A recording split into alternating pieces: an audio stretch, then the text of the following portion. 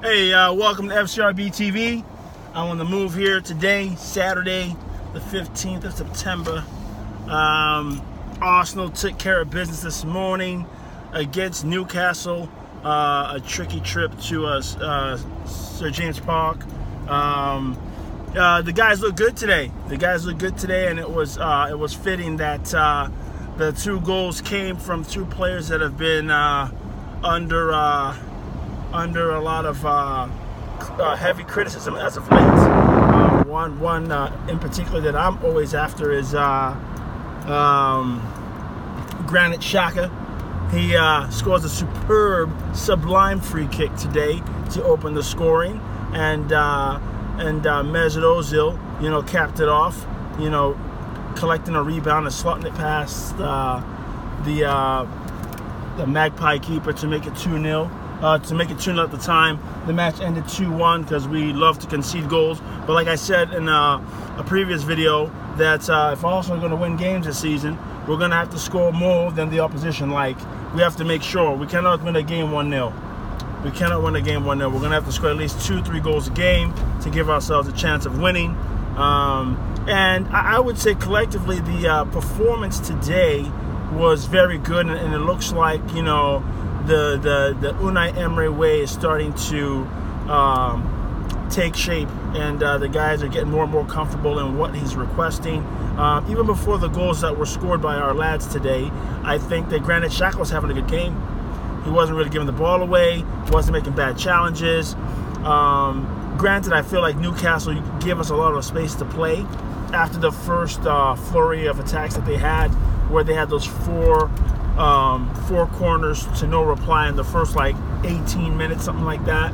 They were all over us a little bit in that regard. But aside from that, after that, we kind of worked ourselves to the game, and started to took the game by the scruff of the neck and pretty much controlled it till the end. I also want to say that it was Unai got it right in the sense that Lacazette got the start down the middle, pushed Aubameyang off to the left, and it's looking like that's what it's going to have to be from now on. We've all been saying it, that Lacazette's got the start. He's got to start alongside Aubameyang, and we got to get those two guys on the field at all times together. And Ozil as well looked pretty good today before his goal. After his goal, he was running, trying to track, trying to be more involved, doing a lot of good things when he was on the ball, and got caught in possession a few times early on, but again, that was the mistakes after us. It was a tricky game to play because we didn't want to allow Newcastle to gain any type of momentum, confidence to really give us trouble, and the lads did well enough to fend them off for the majority of the game. We're looking better. I'm very pleased, very happy with the full efforts of all of our players. Torreira came on. They said he got injured during international duty with Uruguay, and so that's why he did not get the start today. And Guendouzi, he did his calf for a little bit in the first half today. That's why he was, he came off or whatever. But I think he would have come off regardless, because Xhaka was having his way. I mean, the tempo of this game today really suited Granit Xhaka, and that's why he was able to boss the game as he did. They said that he had the run of the park against England in the friendly during the international break. So I think that the tempo's got to be just right for Granit Xhaka to really do his thing. It's a good result. We've got to keep going now. I would say that it's looking more positive after this result. I would say this is the best result for us. This is a lot better than the Cardiff, and I think we're just going to keep getting better and better as the players get more and more comfortable with what Unai Emery is requesting of them. So that's good news. I'm sure all Gunners across the world are happy about the result today. The boys did play well. Czech, still not good with his feet out of the back, but I'm done talking about that because they're not going to make the change just yet. And he didn't have to make a save to the 87th minute, and then they scored a header in injury time, so ended 2-1. But I tell you, you know, if lads just continue to work hard, follow instructions, take care of the ball, Unai's a very good manager, and he will get us where we want to be in time. But you know, aside from that, I was meaning to make a video earlier on in the week, but days got away from me. A lot of things happening, but there are a lot of things happening in football that you know, I really wanted to talk about. Don't know if I'll get it all through in this video here, but you know, the likes of UEFA is looking to get to create a third European competition and making the Champions League winners only, a true Champions League. So if that you know comes to fruition, that's going to be massive in England, massive. Because imagine if that was taking place now. United's not in it, Liverpool's not in it, Tottenham's not in it. You know, it's going to be crazy if it's just the league winners. And also think about how many champions have won the Champions League in recent years that were in the competition and they were not domestic champions. Real Madrid, tons of them. Tons of those titles that they won, they were not the champion of Spain. Barcelona were the champions, and Atletico were the champions one year as well. So yeah, so it's crazy, you know, it's crazy. So that's one big thing. I think that I'm kind of all for it, you know, because that way, you know, my Arsenal, you know, if we don't win, I mean, now Champions League will be a foregone conclusion, like in the sense that we will not be going. Because to win the league, we've got a long ways to go to win the league. So scrapping for fourth, for third, that'll just be getting you Europa League or the Cup Winners' Cup, whatever, you know, things like that. But also, what else took place? So there was a bust-up during the international break in the Irish camp with Roy Keane and Ari Arta, and apparently somebody else did something on WhatsApp, cursing somebody else out. Ireland needs to get it together. They need to pull it together, and the whole Declan Rice thing. So those are the things that were massive over the last 2 weeks after we beat Cardiff into where we are today. The whole Declan Rice thing, after playing international friendlies at the senior level for Ireland, now all of a sudden feels he's English and wants to go to England. So that's a big talking point. And Kevin Kilbane, former Irish international, went off about it, and I back him 100%. I think that, you know, once you've played for the shirt at the senior level, whether it's a competitive international or friendly, that should be it. That really should be it.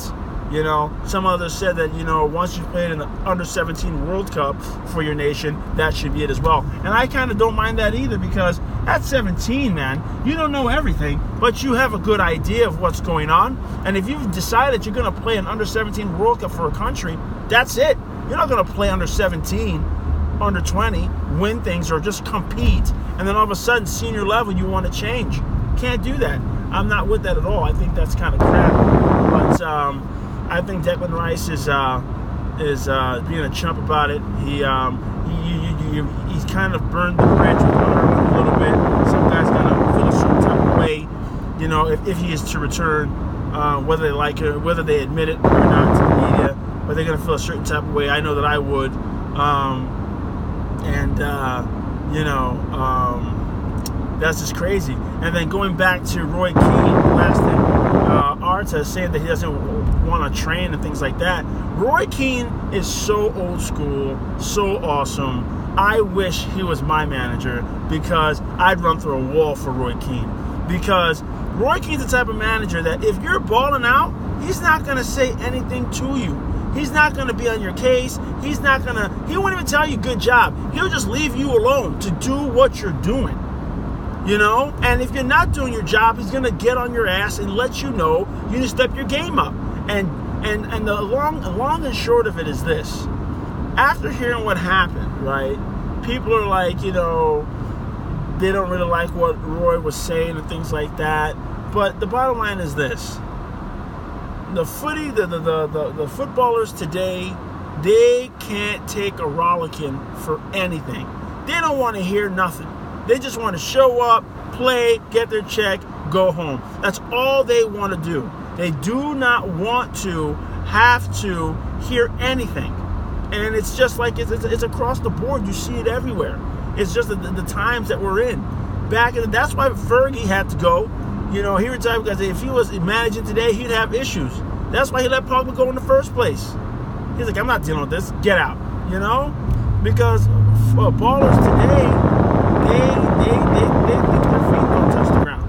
You know? They think they're like, I don't know, special or something. You know? So Roy is the real deal, man. And Joe, don't mess around if Roy's your coach. Don't mess around. It's the same thing with Paulo Di Canio. It's the same thing with Mourinho. It's the same thing with Mourinho. These guys don't want to hear nothing from the manager. They just want to show up, do what they want to do, and then go home and never hear anything from anyone. That's exactly what's going on out here. It's ridiculous. Ridiculous, I tell you. No fun, man. So that was happening there. And I guess I am going to cover it all. But also, as we all know, the UEFA Nations League started last week. And I think it's kind of exciting, but there are definitely pros and cons to it all. Because, I mean, for example, Luke Shaw got injured in the game against Spain. Because if you're going to say that these games now internationally count towards something, the intensity level is going to pick up. And if you watched any of those games, you would have seen that it was the pace was a bit faster. You know, Spain England was a little intense. What else did I see? I saw Germany France was a little intense as well, more so than you know the so-called friendlies.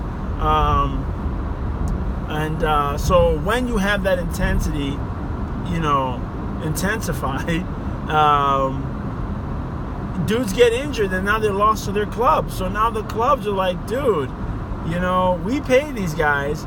They go off to UEFA Nations League, get injured, and then now we're SOL. It's pretty bad, you know. It's pretty bad. So that's the situation at hand. I like it, but as I said, there are pros and cons to it. It's pretty tough to have to how they're gonna manage that. I don't know how it's gonna continue on, but it was cool to see international games that were not the World Cup or the Euros or Copa America, and I say Copa America because, you know, they're in time they're going to intensify their friendlies as well. The USA Mexico friendly wasn't really a walk in the park, and you know, who else? Even the Brazil USA game. So, you know, the international friendlies, international fixtures now carry a bit more weight. So that makes it a whole lot more interesting, you know. But yeah, so that was it pretty much. I was meaning to get this out before the Arsenal game today, and the domestic fixtures came back around. But busy week for me. But, you know, to sum it all up, you know, Arsenal did very well today. Big clap up for Granit Xhaka and Mesut Ozil. They did a fantastic job, and hopefully they can continue to give us those type of performances. And we want to see them be able to do that type of work in bigger games. I did sleep on Newcastle. Thought they'd be a bit difficult for sure. But as I said, you know, we want to see them do that in bigger games. and you know, international duty when you get called up and you're playing friendlies on the senior team. That's it. You don't get to pick anything else after that, and you go from there. You know what I mean? You pick your team. There's no switching. You know, make up your mind. And yeah, so that's pretty much what it is. I'm pretty relaxed today because Arsenal won the game, scored 2 good goals, and we're off and running. Yeah. So let me know what you think of all those things. The UEFA Nations League, the whole international selection process, the whole role at the Ireland camp with Keno and folks, and yeah, just let me know. If you haven't subscribed yet, please do. FCRB TV, holla at your boy. Ciao.